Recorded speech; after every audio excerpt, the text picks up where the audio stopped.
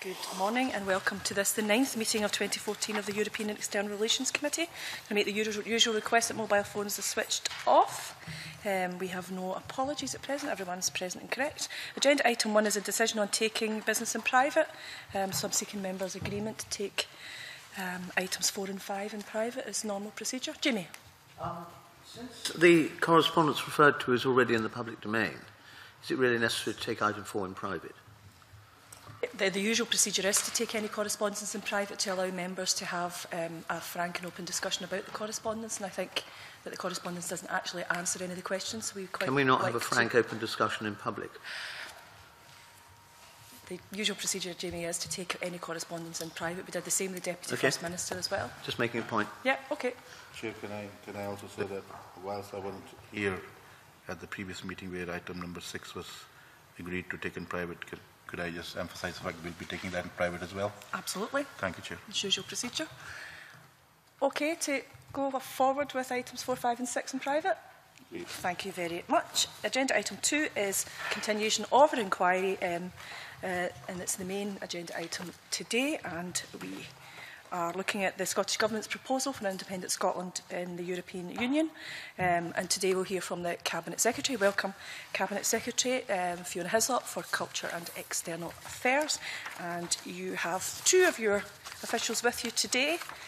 Russell Bain, who's External Affairs Policy Manager, and Colin Imrie, the Deputy Director and Head of Europe and UK Relations. Cabinet Secretary, I don't know if you've got a brief opening statement and then we'll go straight to questions. Yeah, very briefly. Okay, thank you. And I'm grateful for the committee for giving me the opportunity to be here today. I look forward to answering your questions, and also thank you for accommodating me time-wise. I have to leave to go to the airport on government business, so thank you very much for agreeing to the time. I'd like to start by thanking the committee for conducting a very thorough inquiry.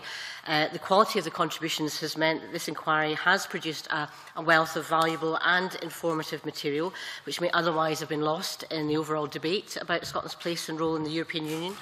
When the Deputy First Minister gave evidence at the start of the inquiry process, she highlighted the opportunity presented by independence to put Scotland's interests first at all times.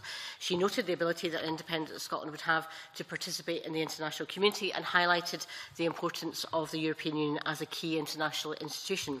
And what the committee's inquiry has done is to demonstrate the consensus that has grown around the concepts that are set out in Scotland's future. The consensus that an independent Scotland would become a member of the EU, and the acknowledgement of the need to have practical solutions to avoid the absurd situation of Scotland being outside the Union. The word absurd was, of course, referred to by Sir David Edward in his evidence to you. Expert witnesses have appeared before the committee and through their evidence have dismantled some of the more extreme positions taken by those who oppose independence and the content of Scotland's future, the White Paper. Those that have sought to portray the route to membership as difficult, if not impossible, have been shown to be scaremongering. The Scottish Government has noted the focus in this inquiry on issues raised with respect to the terms of membership for an independent Scotland. Issues such as the Euro, Schengen and the UK rebate have all been discussed.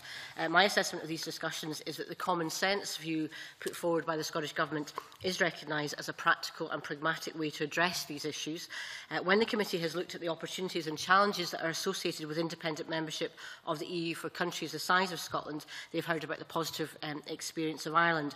And this chimes with the vision set out by the Government, both in Scotland's future and our paper on Scotland in the European Union. The committee is aware that this government is committed to strengthening Scotland's voice in Europe, aiming to ensure that Scotland's interests are fully represented at the European level, while making clear to the rest of Europe the wealth of experience and resources Scotland has to offer as a nation. And as we have also been clear that there is a need for reform of the EU, and in February this year we set out priorities for reform, which include putting greater weight on collective policy and funding initiatives where binding EU legislation might not be the most effective or appropriate way of addressing an issue. They also include ensuring that greater adherence is paid to the principles of subsidiarity and proportionality in developing proposed EU legislation. I know the committee has taken a keen interest in that aspect in particular. We'd also like to see greater use of directives rather than regulations, where comprehensive harmonisation of the laws of the member states is not absolutely necessary. And we would welcome enhanced consultation on proposals for legislation with the conducting of more detailed impact assessments, including at those stages in the legislative process at which significant amendments to legislative proposals are being made. And what this demonstrates is our commitment, our readiness to engage with the EU as a full independent member. This committee inquiry has heard that countries the size of Scotland thrive within the EU and are well placed to make valuable contributions to its future. Following a vote for independence in September, this government will work constructively with the UK government as set out in the Edinburgh Agreement, and this will include the work necessary to ensure Scotland's continuing membership of the EU. This government remains firmly of the view that the biggest threat to Scotland's membership of the European Union is the Prime Minister's proposed in-out referendum scheduled for 2017, and we hope that the rest of the UK would choose to stay in if ever faced with that choice. And we consider that the new relationship between an independent Scotland and the UK would mean that we could together form a strong partnership for action when our interests coincided in Europe. Importantly, however, where Scottish interests differed from those of the rest of the UK, we would be free to make our own choices and pursue our own goals. And this approach, pursued in the EU and the wider international community, would see us in a stronger position than we could ever achieve under the present devolution settlement, working together with two strong voices when it was the correct decision for Scotland, but able to take a different path when that was right for the pursuit of Scottish interests and values. So I don't want to say anything further in terms of introduction. I'm sure the committee has a wide range of questions, and again I'd like to thank the committee again for the opportunity to make the remarks, and I'm happy to answer questions from the committee.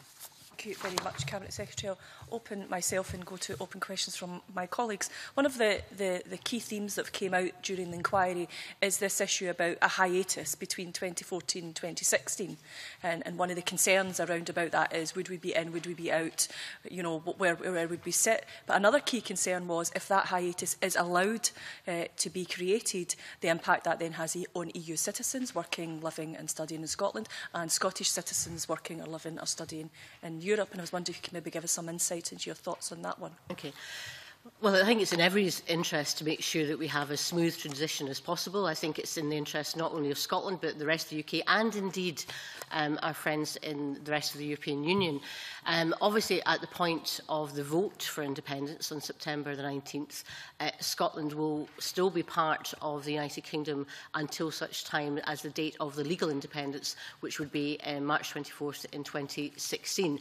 Now, that provides a period, a very important period, for the transition to be rolled out, for the initiation of the discussions, negotiation with the UK and indeed with other partners as well. We think, as has been recognised by a number of your witnesses, that's a reasonable timescale that can be achieved. It also makes sense to ensure that smooth transition, which is in the interest of everybody.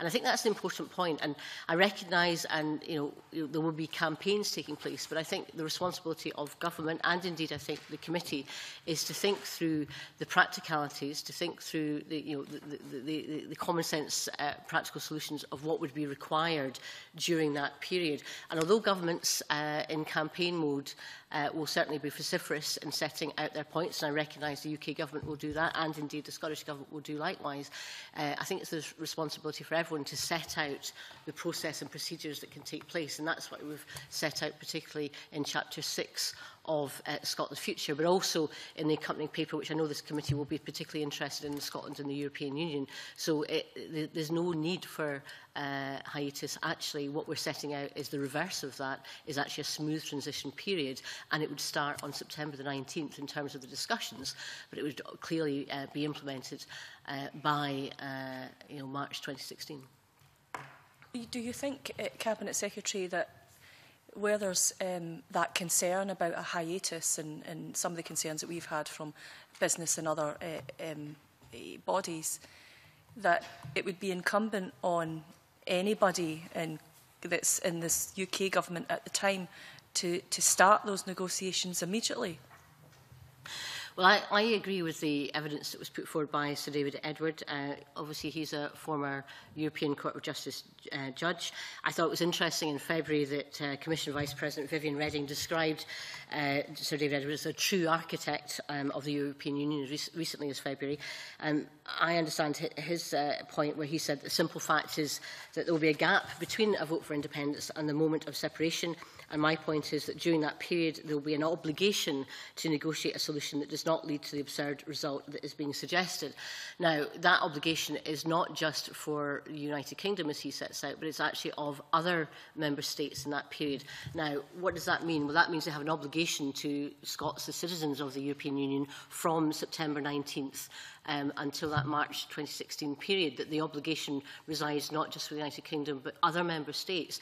Now, what is the obligation? That is to ensure that there is a smooth transition and that they would act in the interests of the Scottish people as European citizens during that period. And I think that's a very important point. It also reflects the Edinburgh Agreement, where, again, you'll have heard evidence as well about the importance of the Edinburgh Agreement and, particularly Clause 30 within that, where the United Kingdom and indeed the Scottish Government has said after the result of the referendum, both governments would work in the interests of the Scottish people. That doesn't mean starting in March 2016. That means starting this year on September 19th, should there be a yes vote. Okay, thank you, Cabinet Secretary. Willie, do you want to supplement on that, Rod Campbell? Secretary, you read that quote from David Edward, which I also put to Alistair Carmichael. Alistair Carmichael then seemed to kind of dodge issues as to what was to happen after a yes vote in September by suggesting, when I said, well, there would surely be some negotiations, he said, first of all, that there would need to be negotiations as part of bilateral negotiations between Scotland and the UK before anything could be done with regard to the European Union. And then, although he accepted that David Cameron had indicated he would support Scotland's membership of the European Union, he said that would be on the basis of Cameron being Prime Minister of the United Kingdom that would not include Scotland, and therefore he wouldn't be in a position to influence it. So he rather glossed over any question of participation in negotiations. Would you like to comment on that? Well, I'm sure Alistair Carmichael can speak for himself, but I think the point that David Cameron made about that he would support Scotland's membership of the European Union is actually quite important. It is an important point and reflects the Edinburgh Agreement. And although, and Jamie McGrigor perhaps aside, there's a large number of people in Scotland who would not want to see David Cameron as Prime Minister. Actually, he will be Prime Minister of the United Kingdom, including Scotland, until the date of Scottish independence. So therefore, his responsibility in terms of his obligations will extend to the interests of the Scottish people at that time in relation to the Edinburgh Agreement and also his obligations more generally. So I think that is an important point, that people have to act responsibly. And remember whose interest this is in as well. It's in the economic, social, political interests of everyone to make sure that there is that smooth transition, not just to Scotland, but also our trading partners elsewhere. And so therefore it's really important that kind of point is made. And I think that transition period of 18 months is something that has to be emphasised. And sometimes people, understandably, are still not aware that differentiation exists. And so therefore I think in terms of Alistair Carmichael's comments on that, I think he would prefer, I suspect, to take the position where nothing happens until March 2016, and that in terms of where the UK is coming from, what they're arguing is that Scotland would not be a successor state, where quite clearly we think that it will be, as well as the United Kingdom. And that's a point of differentiation in terms of where they are in terms of the legal advice. But the UK government has also been contradictory because David Mundell has also, I think, indicated in some of the comments that he's made that he doesn't respect that position of the importance of recognising the role of Scotland as part of the initial Act of Union, for example. And I think it was interesting to read Ian Campbell's evidence to the committee, which goes through some of those more kind of fundamental constitutional questions that lie at the heart of this as well. Thank you. Willie Coffey. Thanks very much, Convener, and good morning, Cabinet Secretary. I'd just like to thank my colleague Rod Campbell for honing in on an important issue, and part of the evidence that the Secretary of State gave, in which several of the members of this committee asked him.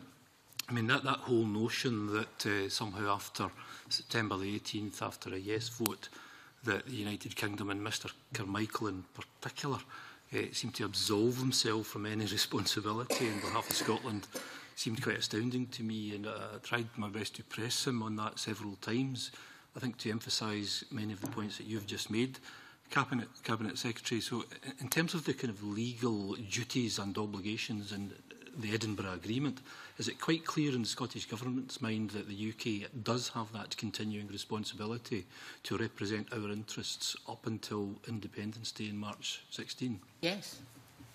Super. In terms of the Article 48, Article 49 issue, right through the course of this inquiry at the committee, I've asked anyone who has the view that tended towards Article 49 to explain to me by which article or by which clause within the Treaty of Union that demonstrates, or the mechanism by which Scotland shall leave the European Union during that period. And to date, no one has been able to explain that to me. Mr Carmichael's best attempt appeared to be on record that Scotland's name doesn't appear on the treaty, so therefore we're not part of the game at that point. It's almost as if our name isn't on the tin, then we're not in it. I mean, I find that quite a kind of incredibly schoolboy level analysis of the actual reality of the situation, and you could perhaps argue that if Scotland's name isn't on the national debt either, then it also doesn't belong to Scotland. But we could debate that. What's your view on that particular contribution that the Secretary of State made, that Scotland's name not being on the treaty therefore means that we're outside? Well, first of all, and as I think the committee acknowledges and everybody acknowledges, this situation is unprecedented. Right? So therefore, what will have to evolve is a discussion at political level as well, negotiation. Where there's a political will, there will be a way. Now, the European Union are past masters at this. It's happened on a number of occasions, and in terms of how they can make sure that the common sense prevails and we can have the process that makes sense for everyone in mutual self-interest. But in relation to your point about what treaty therefore exists for 5 million European citizens to suddenly go from day one being part of the European Union to day two being not part of the European Union, not only is it absurd, but also I think there's a real question about, again, the responsibility of the Secretary of State, in terms of what he would do in that 18-month period. But that's not for me to answer. That really is for him. But I think he would have responsibilities to Scotland. But in terms of 5 million people, there is no provision for any treaty provision for Scotland not to be part of the European Union, and 5 million citizens. I think are a significant part of the debate there in terms of what their rights are as individuals, and therefore the application of Scotland. We have been members for 40 years. We have been applying laws in terms of the acquis, in terms of the chapters. This committee will see volumes of material coming in on a weekly basis of transpositions of European law into Scottish provision. So we are very much part of the fixtures and fittings of the European Union. For that not to be the case, because of I don't understand the arguments he's making as to how that would happen, because our name is not on the tin. We are citizens as individuals, and I think that's really important. I actually also want to maybe put on record my concerns about his argument, particularly in relation to the case he used. He used a case about a Mr. Rotman. That was evidence he brought to the committee. I think this is very important that was a core of his argument, I think, in terms of why our citizens would suddenly not be part of the European Union. That case, Mr. Rotman was born in Austria in 1956. He acquired Austrian citizenship. He became a Union citizen in January 1995 when Austria acceded to the EU. He applied for He was investigated for serious fraud, subsequently examined in a court. In February 1980, he applied for residency in Munich, concealing the judicial investigation in Austria. Mr. Rotman brought an action for annulment against the decision, and the judgment that was referred to by Alistair Carmichael in his evidence, the court acknowledged that acquisition and loss of nationality is within the competence of the member state, but also that Union citizenship is intended, European Union citizenship, is intended to be the fundamental status of nationals of the member states, and the decision to withdraw nationality was reviewable by national courts in light of EU law to check that it is justified by a reason that relates to public interest and observes the principle of proportionality. And in terms of the details of this case, the reason given for withdrawal of nationality deception was a valid public interest reason, and it was for the domestic court to look at proportionality in each case. So Alistair Carmichael came to this committee and used in evidence the citizenship argument, a case that was one of deception. I do not think 5 million people who are citizens of the EU in Scotland should be considered in any shape or form in the same area. So I think not only was it inappropriate, it was actually quite insulting to the people of Scotland that Secretary of State for Scotland came to this committee and used in evidence a case that was dealt with on the basis of the individual's criminality. That's quite astounding, Cabinet Secretary, but thank you very, very much for that. That's maybe something that the committee would wish to take up later and perhaps invite Mr Carmichael back at some stage, if at all possible. But you could... Happy to send the details we have of that case to you. My last question. I wonder, Cabinet Secretary, could you tell us a wee bit more about the period between September the 19th and Independence Day? And I'm assuming that Mr Carmichael stays in his job at that point as Secretary of State, although he was a bit unsure of that himself. What's the nature of that relationship going to look like between the Scottish Government at that point and the UK and the EU? Will we be working directly with the United Kingdom Government and asking them on our behalf to represent our case and so on and so forth within the European Union? Or will we be there directly with them as partners during that period, do you think? Well, what you've identified is the key importance of a good and positive relationship with the rest of the UK post-September 19th. And I go back to my point, however heated the debate will be politically across from different political positions, it's really important that as governments that we behave in a responsible way to ensure that there is productive and constructive relationships, particularly day one after the referendum. And we all accept the importance of the legitimacy of the Scottish people in their decision. And so therefore, that relationship and that discussion is really important in terms of how they would then act, particularly in relation to the European Union at that point as well. Now, remember, the last thing, if you think at the end of the day, there's European law and there's politics. It really will not be in the interest of David Cameron, who wants to see the rest of the UK stay in the European Union, to be facilitating a situation where one part of the British Isles, at his instigation, somehow is not going to be a part of that European Union. And so therefore it will be in his self-interest to make sure that that agreement and those discussions take place. We'd expect that to be done in a collective and in terms of our discussions with the European Union, we would want to take a key lead in that, but we recognise the role of the UK as the member state between the period of September 19th and 2016. Yeah, that's absolutely crucial, Convener and Cabinet Secretary, because Mr Carmichael doesn't appear to get that. Perhaps we might want to send him a copy of the Edinburgh Agreement. He quite clearly said on record here, when pressed, that the legal obligation in the United Kingdom Government is to continue to function as the United Kingdom Government. Now, you could say, well, that's technically correct, but that completely ignores what we all understand to be within the spirit of the Edinburgh Agreement, that he has a duty to represent Scotland as best he can during that process as well. But there'll be lots of areas, even in never mind internationally, but domestically, where there will be discussions and negotiations in different areas.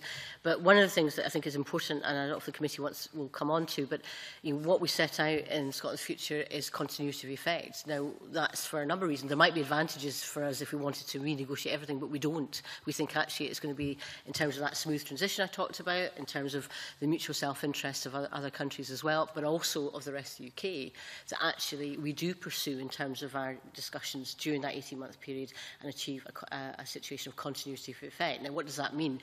It means that we accept the responsibilities of the European Union, we accept the contributions to the European Union, and we accept the payments that will need to be made, but those negotiations are within what the UK currently has, and therefore if we, and other countries have acknowledged this, if we can resolve internally within the British Isles, within that 18-month period, what that split in terms of responsibilities of contributions and assets are, then that's a much easier place in terms of taking that forward. And I think it makes sense from lots of different points of view, and that's actually what's set out in Scotland's future. Thank you very much for that. Thank you. Member Gregor. Thank you. Cabinet Secretary, polls suggest that support for EU membership in Scotland is around 53%. After a yes vote, and bearing in mind also that recent opinion polls show that a majority of Scots, about 58%, want a referendum on EU membership, and can I say before that I'm very keen for Scotland to remain a member of the EU.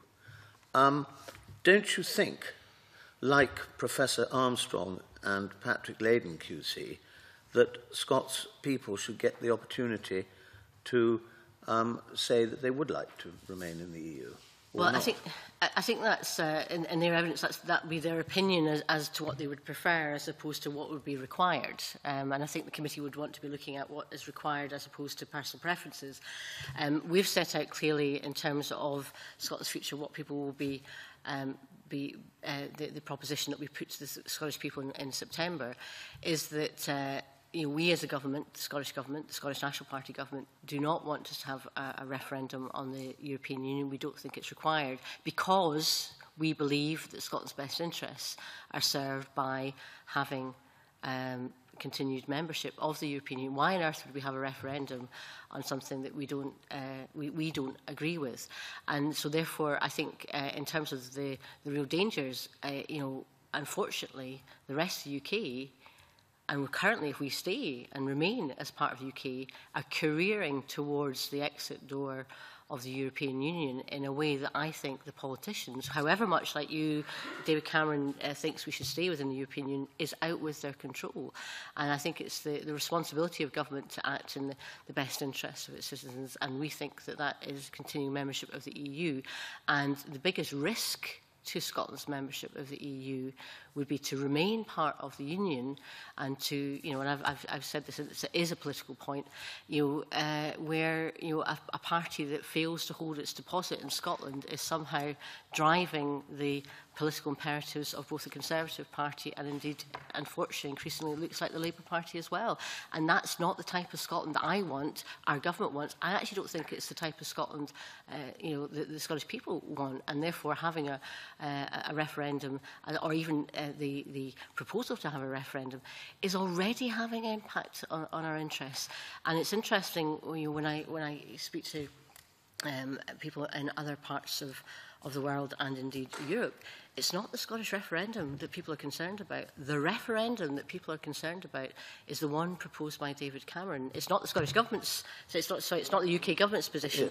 But so therefore, I don't think we should be following I think the lead that's been set by David Cameron is one that is leading increasingly to a far more a position where he really is jeopardising the future by holding this referendum.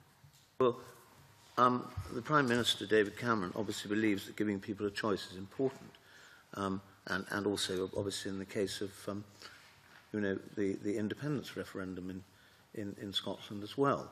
But, I mean, if Scotland becomes an independent small country, European states in the past have had referendums on EU membership, and some of them, well, for example, Norway and Switzerland, actually did vote against being members. And they still seem to be there, both of them, doing quite well, actually. I'll just finish. The point I would like to make, though, having already said that I would like personally to see Scotland remain in the European Union, conditions for Scotland's membership may be rather different than they are under being a member of the UK. We now know that, having taken quite a lot of evidence here. So don't you think that people should be given the choice and to know what conditions they will be joining under? Well, in terms of membership terms in relation to seats, for example, or votes, that's obviously part of the discussions that we'll have with Europe. But again, as we've set out in Scotland's Future, the White Paper, in terms of issues that we've addressed, we think that continuity of effect is the best way forward. Now, that means in terms of, for example, let's take the budget, the European budget, and contributions, Scotland's contributions, is a term for membership in terms of what we'd contribute. We think it would be in nobody's interest to reopen the budget negotiations. The multi-annual financial framework negotiations have been interminable. I would point out it's been small independent states that have helped steer the final resolution of the budget in Europe. But they're set for from 2014 to 2020. So therefore, what we think would be the best way forward is for us to agree with the United Kingdom. It goes back to, I think, Willie Coffey's point about what happens in terms of our relationship with the UK, what's agreed with them, that actually the budget provision, we would, yes, we know it would be a net contributor, but so is the rest of the UK, but we would agree that within the United Kingdom. Now, that's a much easier transition position, not only for Scotland, but for the rest of the UK and also for the rest of Europe. So that's a good example of where, you know, actually in terms of the continuity of effect, it makes sense for mutual self-interest for everyone for that cooperation to happen during that transition period from 2014 to 2016. Mm. And can I just turn to the currency, the question? You talked about practical solutions in your preamble. Now, I'm still not quite certain whether you think Article 49 or Article 48 or something in between is the way that Scotland is going to go forward to remain or become a member of the EU. And perhaps you could make that clear, if possible. And also, basically, what currency we will be using in Scotland? Will we be forced to join the euro? Well, if we maybe take the overall position, I think certainly in relation to the mechanism by which we have continued membership, the Scottish Government's position is we think that Article 48 is the way forward. That has, again, you've had evidence from the committee that that's recognised as well. Article 49 is the traditional accession route. It's the Croatia route, where a country that has never been implementing European legislation, hasn't been a member for 40 years already, and doesn't have citizens who are currently members of the European Union. That's Article 49 is the position that a country like Croatia would take. That's not the position that we think that Scotland would need to take. We think, and we agree with the evidence that you've received in relation to Article 48. I think in recognition particularly of the evidence given by Graham Avery in particular, in terms of his contribution. I mean, he was an honorary director. He's the honorary director general of the European Commission. He wrote Commission opinions on membership application of 14 countries and 19 negotiation frameworks. And his point that it's obvious that the common sense solution would be for Scotland's membership of the EU to be effective on the same day as its independence for the 5 million European citizens who have been European citizens for 40 years. And it should not be treated in the same way as people of non-member countries. And clearly, in terms of the way forward, that would mean that the Article 48 provision that we're suggesting is the way forward. We actually set out in the page 221 of Scotland's Future, both the provisions for 48 and 49, but we make it clear that we think that 48 is the appropriate way to go forward. And so therefore, that's the provision we support, okay, in terms of where we go from there. So therefore, in terms of, you then went on to the issue again of the terms and conditions within that. We think if we can present a continuity effect that is in the interests of other members, and particularly that would be in the interests of the rest of the UK, to have a currency union, and that would mean retaining the pound. I know that there's another committee of this Parliament is taking evidence on that issue just now, and I thought the point made by Professor Muscatelli very recently in the last few days about the importance of the currency union for both parties, then we would have that as the proposal going forward. They have to join the euro then? No. In fact, we wouldn't even if you go through the Article 49. I mean, we wouldn't have to join the euro for a number of reasons, and in relation, in terms of membership of the euro, it sets out in Article 140 of the Treaty of the Functioning of the European Union. There are a number of criteria required to be satisfied by countries before joining the euro area. Inflation rate no more than 1.5 percentage points higher than the 3 lowest inflation rate members of the EU. Governance, finance, annual deficit to GDP less than 3%, of ratio of gross debt to GDP less than 60%, exchange rate. They need, and this is the important point, applicant countries, and Scotland would not be an applicant country in the traditional way, as in 49 and the Croatian route. Even so, it says applicant countries must have been a member of the exchange rate mechanism for 2 consecutive years and should not have devalued its currency during that period. Of course, everybody knows that the membership of the exchange rate mechanism has to be voluntary. So, and also there's a point on long-term interest rates. So actually, even using the terms of the euro itself, there's no reason why Scotland, in terms of the conditions, in terms of voluntary membership or any of that of the ERM, would ever be in a position that would have to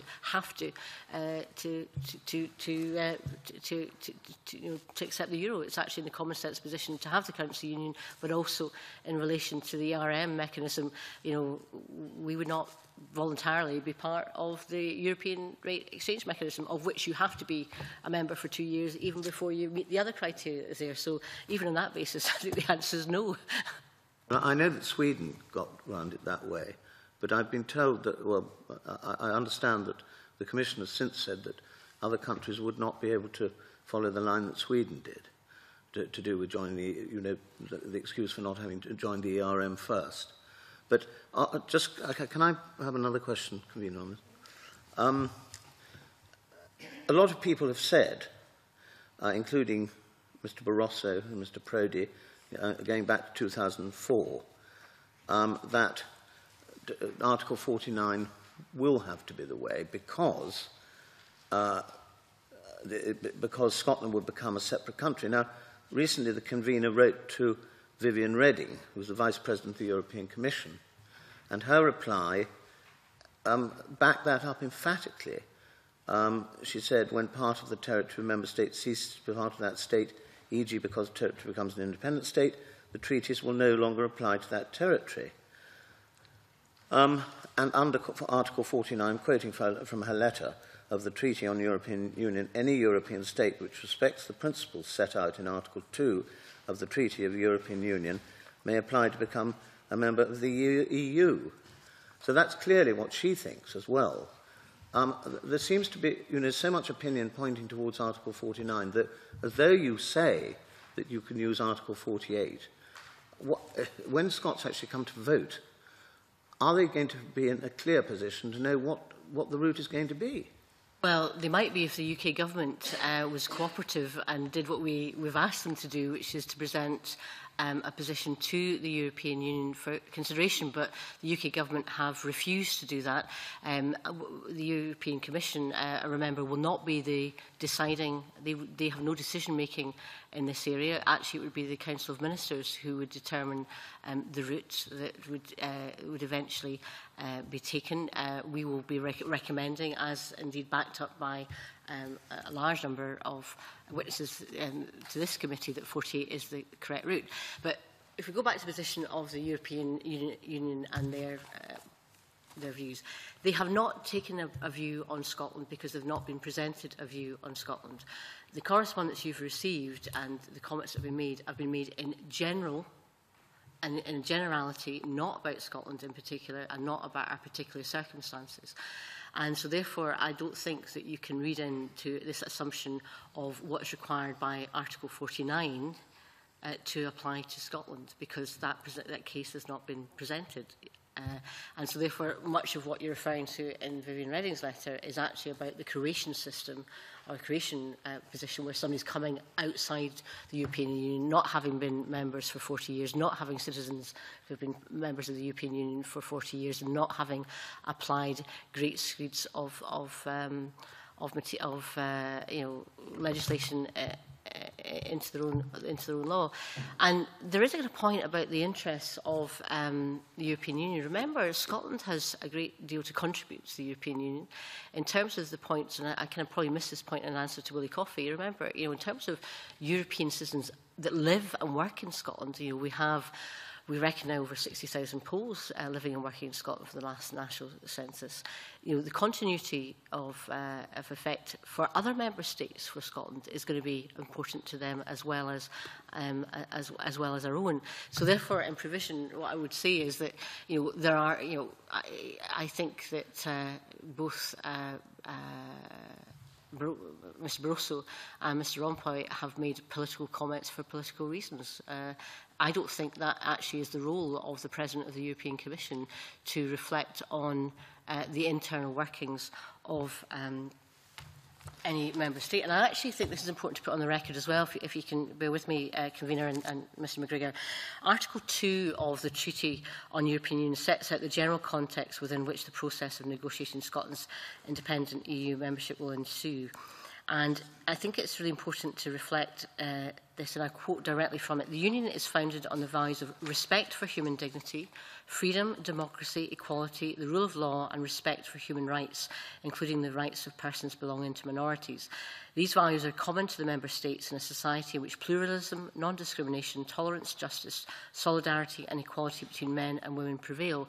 And I would expect the President of the Commission and indeed Mr Rompuy to reflect that actually Scotland adheres to all these points. And at a time in our democracy and global democracy where we have an excellent example, and I pay tribute to the UK government on this as well, we have an agreed consensual referendum where the democratic rights of the Scottish people will prevail.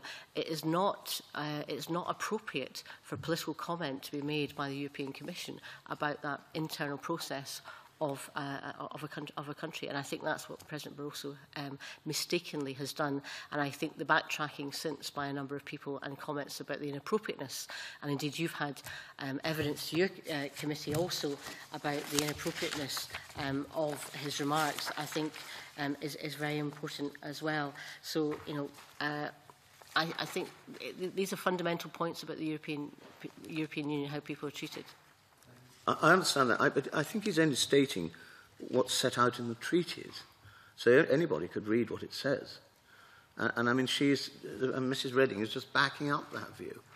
I mean, it's not even backing up a view, it's backing up what's written down. Well, at the end of the day, in terms of, it talks about, in her letter, when part of the territory of a member state ceases to be part of that state. That's not, we're not part of the territory. We're actually part of the union that established the UK the union that established Great Britain in the first place. That's a different context. Do you want to say anything on that? Or? So I'll let somebody else have a go. Okay. Yeah, Colin.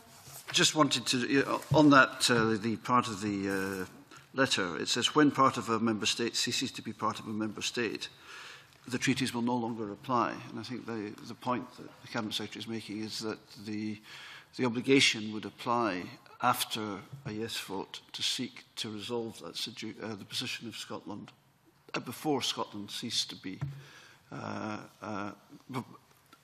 before the date of independence. So I think the points that the Commission have put forward are purely about that process after Scotland was to become independent. And I think that's where some of your evidence of those that are supporting the position of, I'm not sure we can call them Article 49ers or Article, but is that they're taking a position that from a kind of clean sheet, as in outside of the UK from day one. Now we're not going to be outside because for that 18-month period we have the opportunity to have that continuity effect delivered, and also 48 negotiated and delivered. And again, even from an evidence timescales, that's also possible and doable. But this idea, if your starting point is the Croatian position, that you are physically and otherwise not members of the European Union to start with, that's what she's referring to. But again, I would make my overall point that there has not been a particular position put forward by the UK about this process. 49ers coming to a song called My Darling Clementine. I knew you would know that. Well done. Thank you, Commissioner. I'm not going to allow you to sing it, Cheney. We're moving on. Alex Rowley. Good morning, Minister. I think, reading through the different evidence, and there's a lot of it, the conclusion I have reached is that there's a lot of experts out there, and there's a lot of expert opinion and different opinion, and we may continue right up until September, and depending on the result, we may then find the answer in terms of Article 48 or 49. But what I do accept is that it is in Scotland's interest to be part of the United Kingdom, and the point you make that that this is quite a unique situation in terms of the starting point and where we come from. I think it would be acknowledged, therefore, that you know, other countries will be looking at this, because it could set a precedent for other countries. I mean, Spain being one, and we accept that. So if we accept that one way or another, we're going to want to be in Europe, and whether it's through Article 48 or 49, do you accept, I think, is the evidence, and even those who argue between 48 and 49 and how we would be in Europe, do you accept that they all say that there would be tough negotiations? And that if there would be tough negotiations, then it's not necessarily going to be the case that Scotland, as an independent state, is going to be able to win every argument. I think you talked yourself about tough negotiations and therefore compromise. And would you envisage, therefore, a situation where if there's got to be compromise, then we won't necessarily win every argument? And therefore it may be that we do not secure the same opt-outs that we have right now when we're as being part of the United Kingdom. I think you've made a considered approach to the situation, and there are different experts, there are different lawyers, and there are different views. And I think what the committee, and I pay tribute to the committee, is you have taken a very balanced approach and looked at different angles and different perspectives. But I think you made the point that people will seek practical solutions after September 19th, whatever their kind of, however purist they might want to be on particular legal theory and different contexts. In relation to Scotland being a precedent, Scotland is, I said it was a unique process in many different ways, but in relation, I think, to Spain in particular, and I think that's an important point, because people are assuming that, you know, different countries will and have said things when they haven't, and also you know, I make it quite clear that no country has said that they would use a veto in this process. Nobody has said that. The Spanish Foreign Minister, José Manuel García Margallo, confirmed, and this is in the Financial Times on the 2nd of February 2014, so fairly recently, and I quote, he confirmed that Scotland and Catalonia are, and I quote, fundamentally different, and that Scotland had no intention, and Spain had no intention of interfering. And I quote again, we don't interfere in other countries' internal affairs. If Britain's constitutional order allows, and it seems that it does allow, Scotland to choose independence, we have nothing to say about that. Now, that's because we, again, comes back to our distinct process. So not only are we distinct in terms of already having citizenship and 40 years of membership, we also have a situation, we have a consented referendum. Again, I think that's something, again, when I speak internationally, is recognised the cooperation, the Edinburgh Agreement between the United Kingdom and the Scottish Government has been a very important part of that. So we're not I'm not sure that people necessarily can say that we would be a precedent for other countries because of the process that we have taken, the process that we have taken. And because there's been, it's quite a unique situation, we will expect there will have to be discussions as to the route that will take place. We recognise, and I think it's important also to we do recognise the role of other European countries in this process, and Article 48 and what we set out recognises the importance of their role. But then it comes back to that kind of mutual self-interest of Scotland, the rest of the UK and other countries. If we were, your point about would the negotiations be tough, we recognise that there's a process that all negotiations have have different characters. And in terms of ours, many of the European countries are facing big crises and issues around Eurozone in terms of unemployment, in terms of their economic growth and what they want to do. If we can present them with a smooth transition that has been agreed, much of it agreed internally between the rest of the United Kingdom and Scotland during that 18-month period, that will be to their benefit as well. If we were negotiating every single point, then I think your point is well made. If we were somehow going to be whether it's contribution, whether it's different aspects of unpicking all the different parts of European membership, then I think you would have a point. But we're not. And that's why the idea of the continuity of effect, that we would inherit the positions that the UK has and we would make our contributions in that basis. So, for example, my example of the budget, not reopening the budget, would actually be of everybody's self-interest. That Scotland becoming an independent state and therefore a new state within Europe, that the other 28 states would have to sign up to that. And therefore, do you accept that there would have to be negotiations, or are you saying that they would just accept everything that was put forward, and that there would, there would be no need for compromise? It would, everything that's in place right now for the UK would be in place, and the other 28 states would just sign up to that? Well, if you had a situation in relation to 48, we've set out that there would be a role for the other, the 28 members. We recognise that.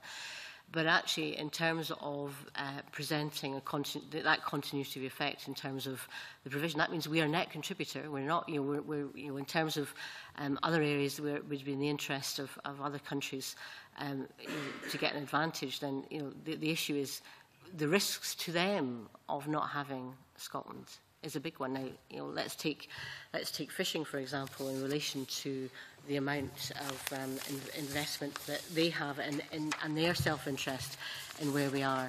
In terms of the other countries in relation to their interests, it's very extensive. So we've got something in relation to, I'll get a figure here, other countries' investment. I think it's in terms of figure, I'll give it to you. In terms of the provision, here we go. Scotland's fishing zone makes up 61% of the entire UK zone and has an industry that holds approximately 70% of all the UK quota of key stocks and a fleet accounting for 60% of tonnage. And in relation to this, we also have a huge amount of financial interest of other countries in Scotland, as in what's taken out of Scotland's waters. Now, we're not suggesting that there should be a hiatus in this. In fact, going back to that point, we think it's in everybody's interest that there isn't. But it becomes in the interest of other countries for there not to be a hiatus. It comes in their interest because in relation to our negotiations about fishing zones, in relation to, for example, access to Norwegian waters, never mind Scottish waters, and if you combine Norwegian waters and Scottish waters, there's a big self-interest in the fishing fleets of other countries to continue to have uninterrupted access to that. So therefore, there's an imperative from a timescale. So I know as a leader of council, you've been involved in different negotiations at different times, and there are risks on all sides to everybody. So there's going to be an imperative for them to resolve this in a timescale that means that pulling out extended negotiations for self-interest on one issue would prevent that. So. Just trying to get to this point where we're trying to look at what is the implications of Scotland becoming an independent state in its negotiations in terms of Europe, and whether, Schengen, for example, a practical approach to that would be, it would seem mad that we would end up having no border controls with the rest of Europe, but having to put border controls up with England. And within the UK, so nobody seriously thinks that might happen, although it would have to be negotiated. In terms of the current financial arrangements with the UK and the UK rebate, it would have to be negotiated. And what I'm saying to you really at the end of the day is, do you believe that during those negotiations that we as an independent state will simply get agreement on everything and we will be there on the same terms as the UK is currently there? Or do you believe that there will have to be compromise? I don't believe there needs to be compromise, because it will be in everybody's self-interest that we have the same terms. Now, why is that, and why would that be the case?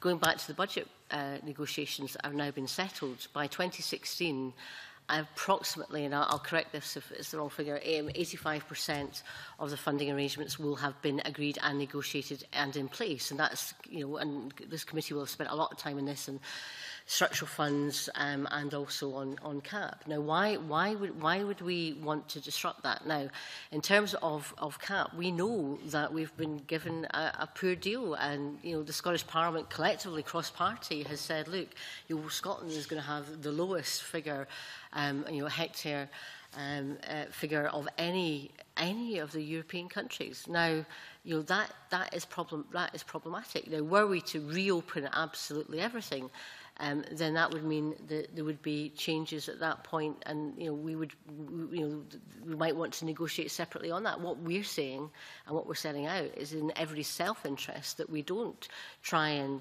renegotiate the whole of the multi-annual financial framework, of which structural funds and CAP are a huge element. Mr Minister, is that we will be in Europe, we will be a member of Europe, and we will be there on exactly the same agreements, conditions, terms as we are now as part of the UK. We think that will be in the interest not only of Scotland but also the rest of the UK and also the rest of Europe in terms of in terms of making sure that we have that agreement in place for which is in everybody's interest for that continuity of membership at the point of independence. And I'll maybe go back to the point about Schengen. We can accept the kind of principles of Schengen, but the practicalities, as you well set out, is that actually it makes sense as long as the rest of the UK and Ireland are not part of Schengen, that the common travel area is the appropriate way forward. It's common sense and practical, and again, I can't see that being a major, point. We're not objecting to the principles of what what the rest of Europe are trying to do in terms of Schengen, but it's not appropriate for us at this time, and so therefore we acknowledge that. You mentioned in your introduction, your conversation, you mentioned the Labour Party position in terms of referendum. Which is, I understand the Labour Party position is that if there were more powers to go from Britain to Europe, then there would be a referendum.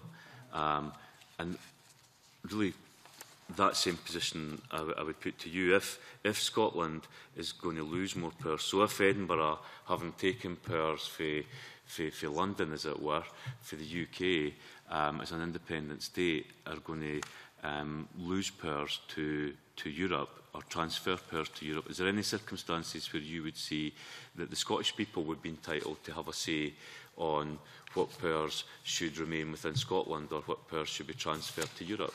There's different elements to that, and I think I see where you're trying to go with this. In terms of membership, there has been no situation that there's been a requirement for referendum on membership of another country in the European Union. In terms of the continuity, I think it's Jim Curry gave evidence to you, former European Commission Director General for Environment. I quote, "I do not think that others would see the necessity for everything to change overnight in terms of the opt-outs that the UK currently has, not at all." So that's evidence that you have from somebody who's obviously been at the heart of the Commission in that area. And in relation to reform and the reform agenda and the change in the balance of power and indeed subsidiarity and other elements between the European Union and Scotland as a member state, we do think there needs to be reform and we do think there needs to be improvements. Where we disagree with the UK is that this would require treaty change. Okay, and actually, if there is a flow of powers, I think everybody, and that's, and I talk to other, European governments as well, is it will be the other way around. It will be, and it's not just the, the UK government are obviously trying to make this as a key part of their argument for an in-out referendum, but actually the reform agenda is on everybody's agenda, and we've, even from Scotland, we have already, as part of our constructive and progressive approach to this, produced a paper on priorities for reform. Now, the difference is, and this is the point about does it require a referendum or not, we don't think that changes that we're suggesting and the improvements that we're making would require treaty change itself. There are issues in some countries, obviously treaty change would require referendum in relation to transfer of powers. We don't think that in terms of what happens within the UK would be in that territory. Now, if you look, and I'm sure the committee at some point will, the balance of competences review that's being led by the UK government, and we've looked very closely at what has been produced to date. There's nothing in the first semesters, we think, nothing in those semesters of the competencies review that the UK government has. And remember, this is going to be the basis of what David Cameron's going to say. He wants to negotiate new treaties or a new package and all the rest of it.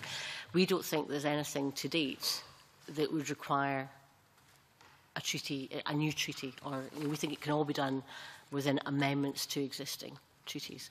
Now, that's a trigger for many, that would be the trigger many would argue for if there had to be some kind of referendum, etc.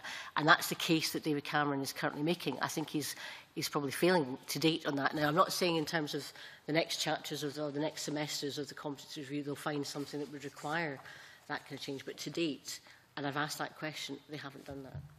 Yeah, and I'll just finish on this point. It's the point I'm really making is not so much David Cameron, and I do believe, by the way, that the case will be put, and there will be a vote if David Cameron does go back in. There would be a vote to stay within Europe. But just to come back, because you mentioned the evidence given by Jim Curry, and that's where I'm really trying to come to.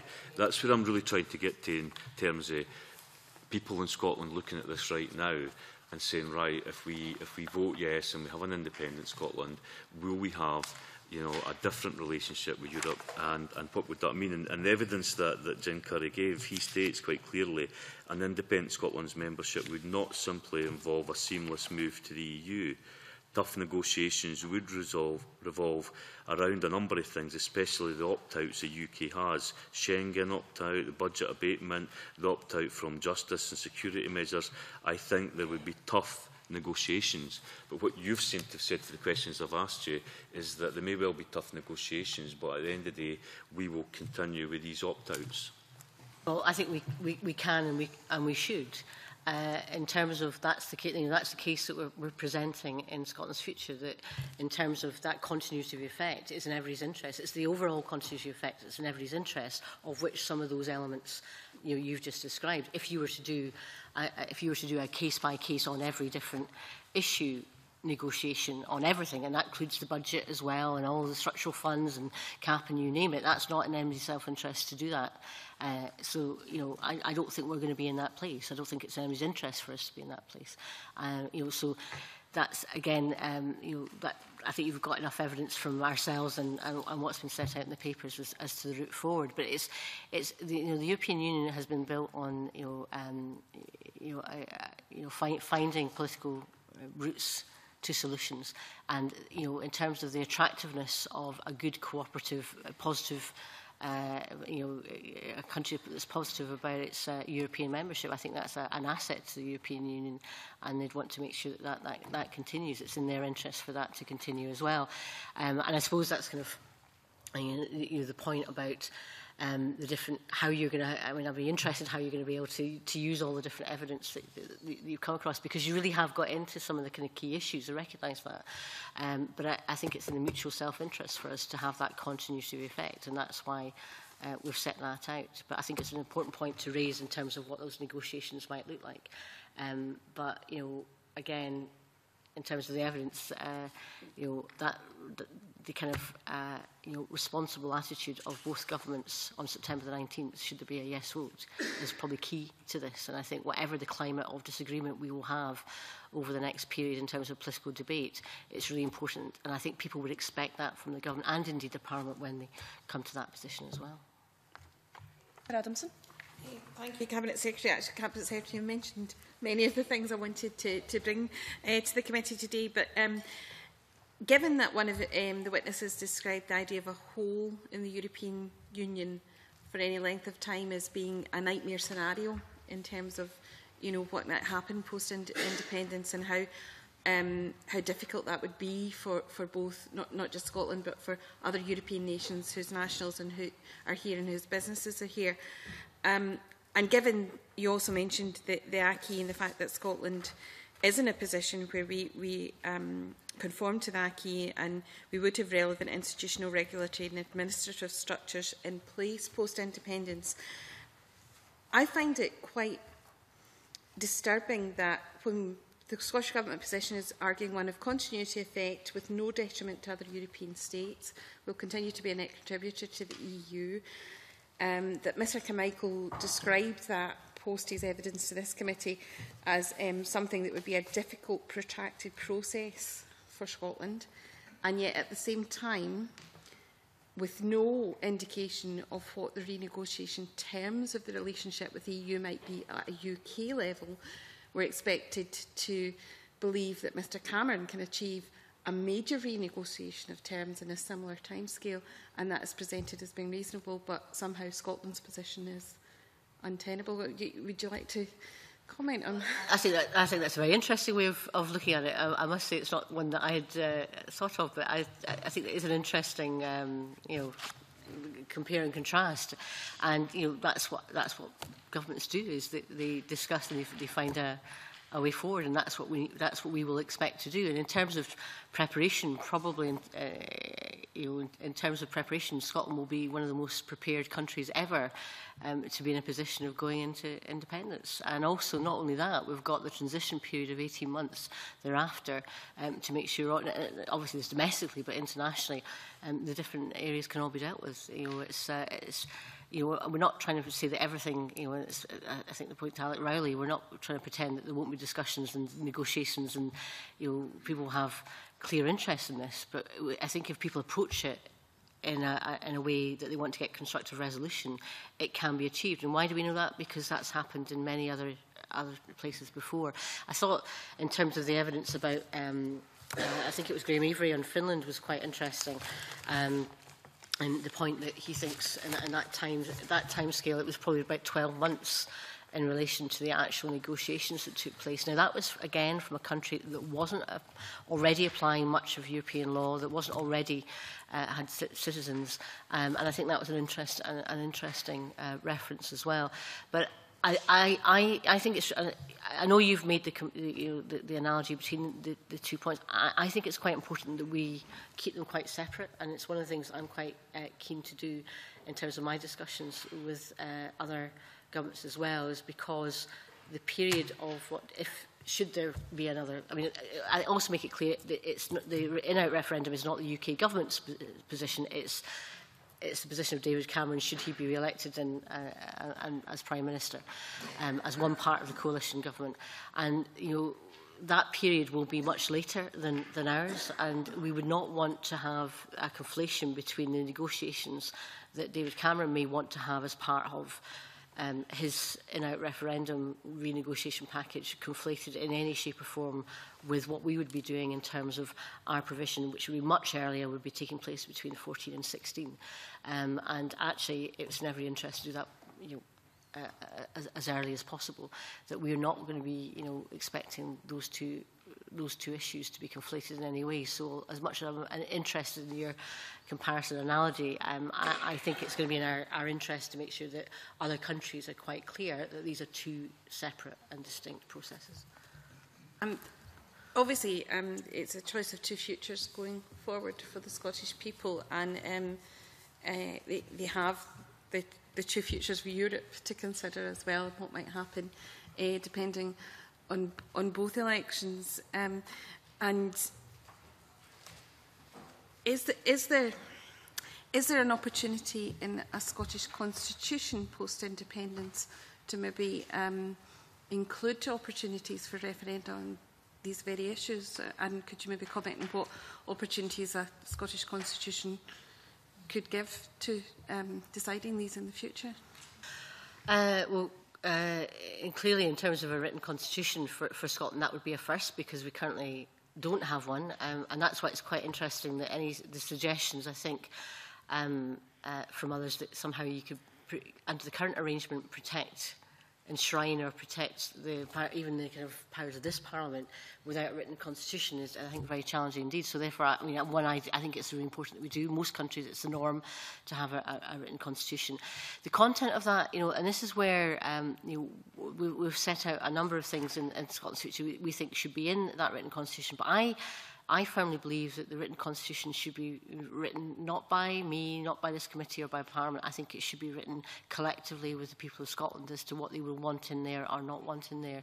And that includes whether there are referendums in the future, either for domestic issues or indeed for international issues. So I think it's really important that although we want to give as much certainty and as much content of what an independent Scotland would look like, and we've done that in a whole variety of different areas, and the committee is scrutinising that in different committees, that in particular is one of the issues that I think would quite rightly be the subject of discussion by a convention that's brought together to shape that.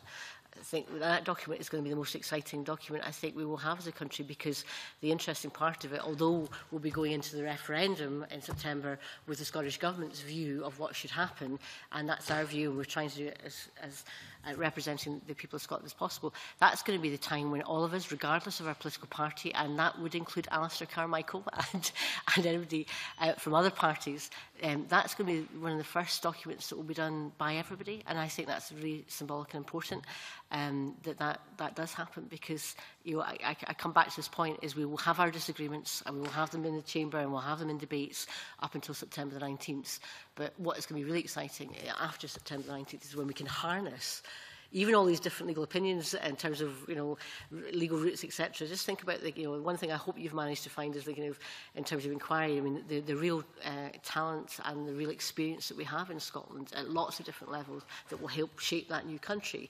And I think the first evidence of that will be the Constitution. But as far as what will be in terms of referendum, that will be for the people of Scotland to decide, as it will be for the people of Scotland to decide which government they will elect in 2016.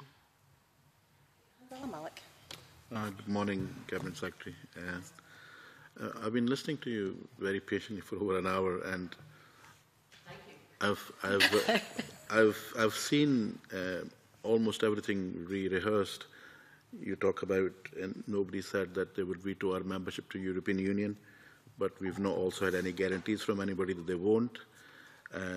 You talk about Ireland. I can give you an example of Turkey. You say that 48 would be the best way forward for our negotiations. Some people say it's 49. There's no clarity there. What have you brought that's new to us today? Well, in terms of the evidence, I'm coming at the end of your evidence session. I think you heard from the First Minister, the Deputy First Minister, at the beginning of your evidence session, and I'm reflecting on the evidence that you have received. I think it's in the interest of the committee to do that. Why do I not need to bring in anything new? Because it's in Scotland's future in terms of our proposals, and it's in Scotland and the European Union, and it's in the document I've also provided the committee on our priorities for reform. So, I know that I'm not quite sure what it is that you're looking for, but I have provided a wealth of information to this committee over the last few weeks, and also going back to last year in terms of our provisions. So, I think the evidence is, the important thing actually is the evidence is there. We've made our case and we will continue to make our case. That's exactly the point I'm trying to make, is that the evidence is not clear even today. There are still huge gaps and expectations of others. And what concerns me is when we have expectations of others and they fail to deliver, it will affect me as a Scot. So, in terms of opt-outs, in terms of assurances, in terms of how long it would take to negotiate entry into Europe, in terms of our currency, nothing, and I repeat, nothing has been guaranteed to us at this stage. And nothing will be guaranteed with a no vote should David Cameron present a referendum on in-out.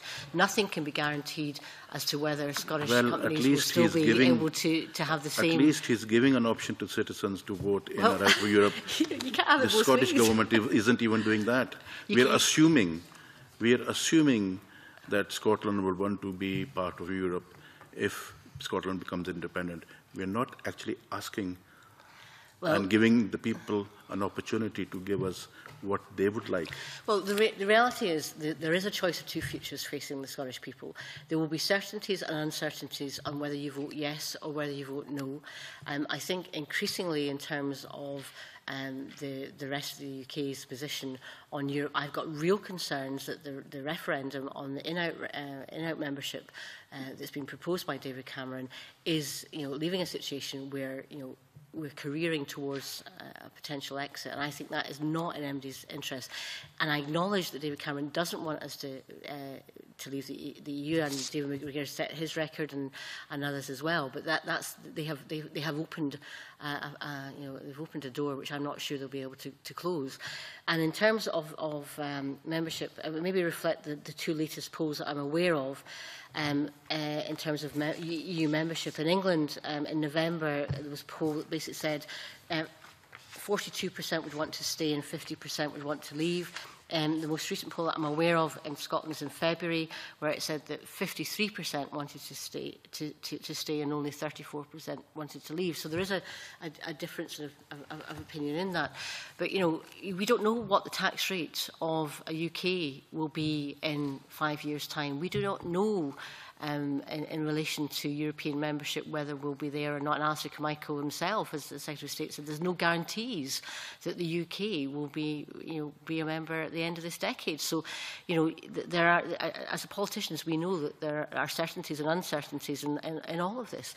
Now, we've set out as much as we can. Now, I can tell you, some of these things that you're asking to be guaranteed could be guaranteed if the UK government had those discussions now with us.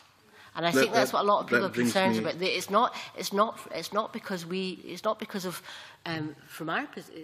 don't want to give you those guarantees. We would like to give you those guarantees, but if the UK government refuses to have those discussions before the referendum, there's actually very little we can do about it. But I think that was a question that probably could and should have been given to Alistair Carmichael as a representative of the UK government. Never mind the cooperation, from the cooperation point of view. I know it's tactical. They don't want to seem to do pre-negotiation, but actually in terms of even to do that in relation to some of those issues that people are expecting, they can and should do that, and that's the problem. This is why I wanted to come on to the Edinburgh Agreement, and one of my colleagues has been insisting that the British government has a legal obligation to support and assist Scotland in that transfer period. The question I want to ask is, which I don't believe has been asked to date, is what if they decide not to support and assist us? What can we do about it? Well, they'll be facing a Westminster election shortly thereafter, and I think there's a political imperative that would lead them to need and want to do that. But also, I think, in a sense, it's the mutual self-interest that will kick in. I mean, it absolutely will be, and that's in terms of their own provision, because they don't want to turn around, just as they're heading into a Westminster election, talking to all their to their business interests and employers, saying that, by the way, because of our non-cooperation, we're going to hike up your charges and costs for doing businesses in terms of transaction or anything else. That is not in their interest to do that going into a Westminster election. So, there's a kind of real politic check here as to what will happen immediately after the yes vote that is in mutual self-interest in this. And, I think that's kind of, accept the Edinburgh Agreement with the spirit and indeed the content that it was set out. I don't think it's for us to second guess and say that they're going to renege on the Edinburgh Agreement. I don't believe they will, because I do think that David Cameron signed that in good faith and cooperation. And remember, he himself said that he would support Scotland's membership of the EU. He is on the record as saying that, and he said that very recently in an interview when he came to Scotland. Just to finish off, I know you've got a flight to catch, so I'll just finish off by saying that whilst I don't believe we got anything new from you today, but the discussion was nevertheless helpful. But I think I just want to point out that there are still very clear difficulties ahead. And I think this is why it's important that we try and tease out what we can from what we can't. And I think that's the important challenge for us collectively. And I wish all of us well in trying to do that. Yes, I do. And I think this committee will be an important part of that process, not just in now in the inquiries you've got, but this committee will have a great deal of responsibility immediately after September in the vote as well. Cabinet Secretary, I know that you're really pushed for time. I've got a very quick final question from Rod Campbell, but we could write to you on it if that would... Yep. Okay. Well, I had a number of questions, but I'll just restrict it to one, as we've got limited time. Just following on this question of Hamzala and the Edinburgh Agreement. Edinburgh Agreement says no pre-negotiations, that somehow or other we seem to have a position on the currency, which some people might say is pre-negotiation. Would you like to comment on that? I think it's politics. I think it's politics, and people don't believe George Osborne's comments on this because they recognise it for the bluster it is, and actually the self-interest. Again, it comes down to mutual self-interest. The currency union will be in the mutual self-interest of both.